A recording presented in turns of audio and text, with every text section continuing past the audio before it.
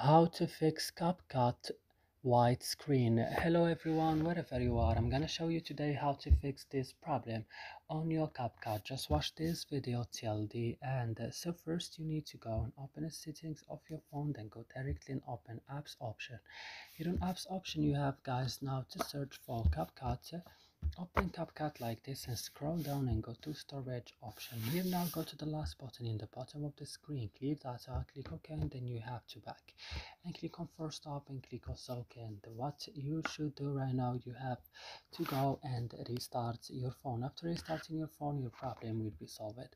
So guys, I hope this video is helpful for you. Don't forget to like and subscribe in our channel and see you another video.